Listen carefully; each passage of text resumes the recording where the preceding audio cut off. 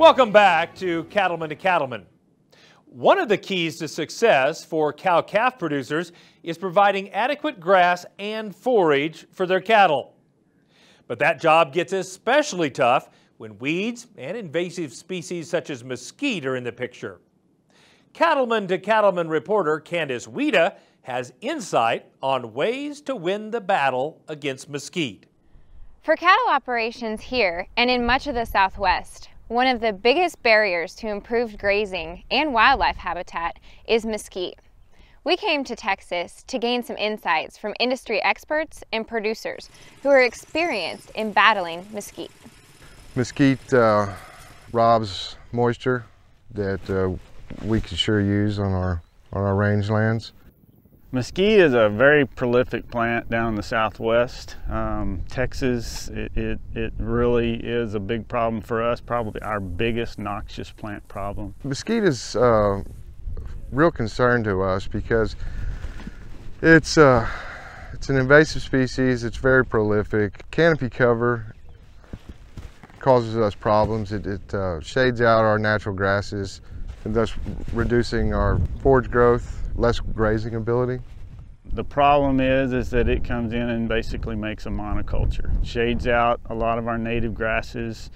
Not only causes a monoculture from a brush standpoint, but also from a forage diversity standpoint. Only certain types of plants can actually grow under a mesquite canopy. And so you can actually change a pasture quite dramatically just in the diversity of the forage plants with a mesquite canopy coverage. Why is mesquite so difficult to control? Mesquite is very hard to control, mainly because it's such a prolific resprouter from the crown of that plant, the base of that plant. We can actually go in and top kill mesquite by cutting it off, mowing it, shredding it, fire or anything else, and not kill that plant. It will resprout from the base, so that the target when we're talking about killing mesquite is actually killing what's below ground and not what's above ground. With mesquite, management program was developed out of necessity. We were losing so many acreage to mesquite.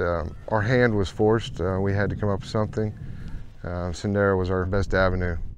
Tell us about your experience with Sendero here on the operation.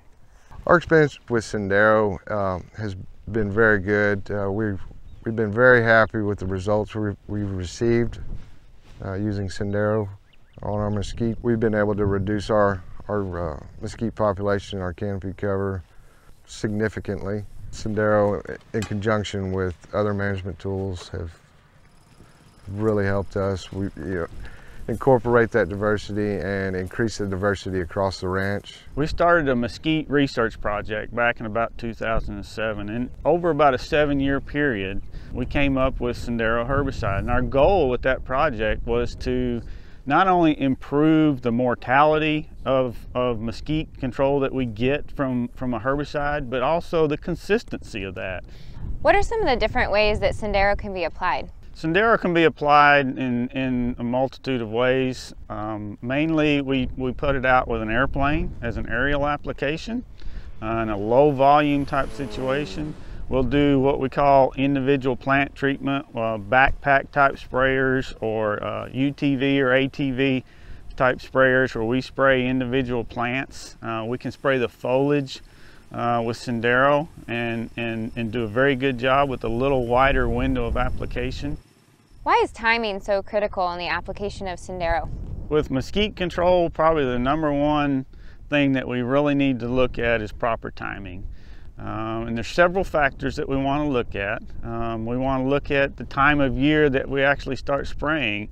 And essentially what we want to see is we kind of start counting back after bud break. And we want full leaf development, and we want dark green leaves. Once we get those dark green leaves, then we know that at that point it's a fully developed leaf, and we're actually moving carbohydrates down into that root system. We talked about wanting to kill that root system. So we have to have the carbohydrates moving down in that plant and going to the root system. So the timing to do that is very critical. What are the advantages of having selectivity in mesquite management? Through the research project for Sendero, one of the things that we began to notice is how selective it was to mesquite.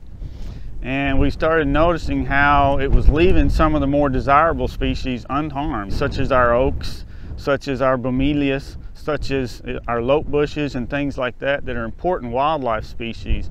The selectivity of Sendero herbicide is really an important part of it today, mainly because of the fact that landowners are beginning to utilize their land more from a wildlife standpoint compared to cattle. Now, there's still obviously lots of cattle producers out there, but a lot of those cattle producers also have a benefit from their wildlife populations in terms of economic income and things like that. Using Sendero, the selectivity of it actually gives us the benefit of leaving some of our desirable species.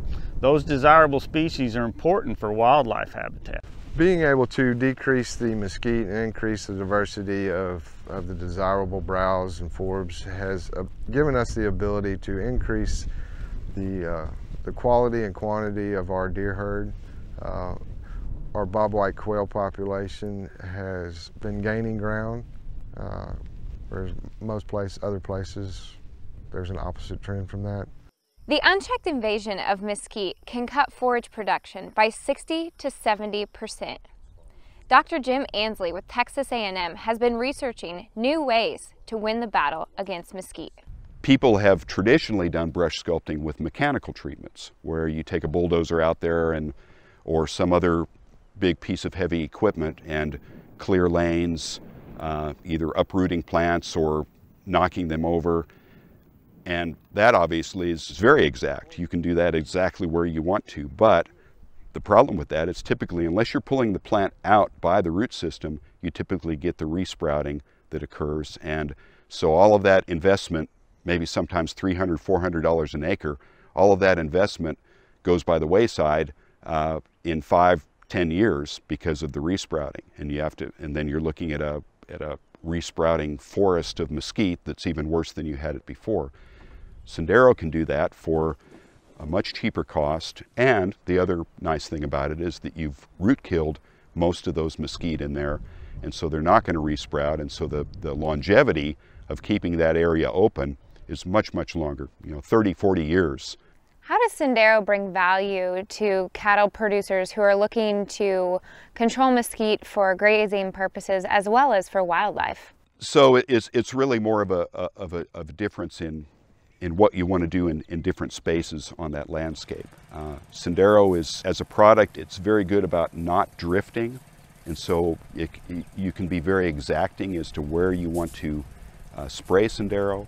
So if you want to have a 30-acre area of open land that is currently infested by mesquite, but you would like to convert that more to an open grassland, or maybe a grassland that has some of the better shrubs in it for forage value, Sendero can be used for that. But you may want an area right next to that you still want to keep as a dense patch of mesquite or some other brush species for wildlife habitat. So the nice thing about a product like Sendero is that it allows you to do that. You can do that brush sculpting in a very exact manner.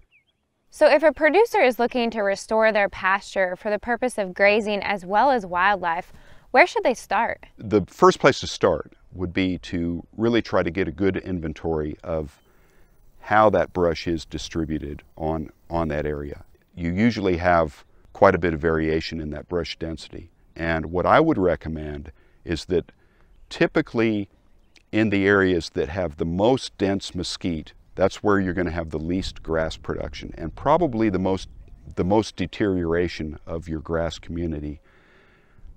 In my opinion, that's not the best place to start. I would work on, if resources are limited and you realize that you can't spray the entire pasture, you don't have the resources to spray the entire pasture, and you may want to have a little bit of wildlife habitat in addition if that's one of your goals.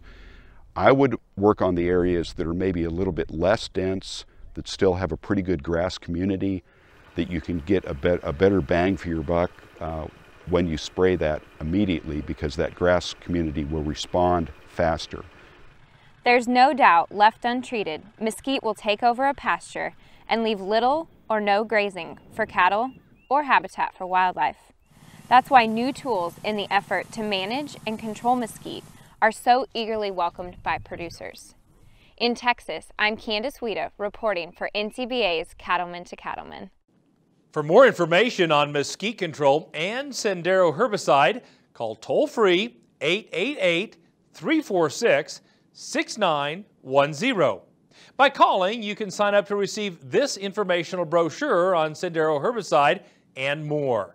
Again, just call us at 888-346-6910.